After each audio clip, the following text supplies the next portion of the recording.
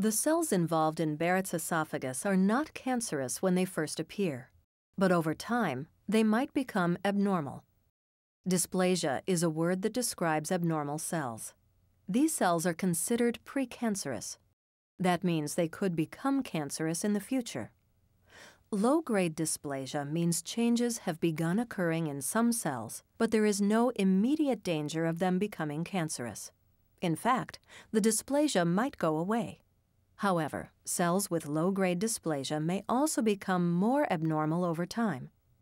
High-grade dysplasia means more serious changes have occurred. The risk of cancer is higher. At this point, you and your healthcare provider should seriously consider treatments to remove or destroy the abnormal cells.